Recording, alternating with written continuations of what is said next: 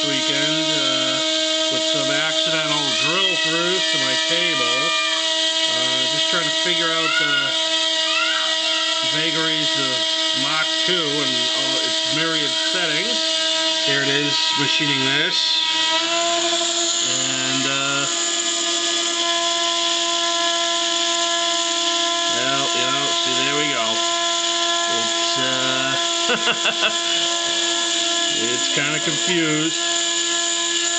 It did one shape, but didn't return for the other one. I still can't figure out what is up with my Z-axis and why I can't seem to get it to repeatedly go back to the same locations.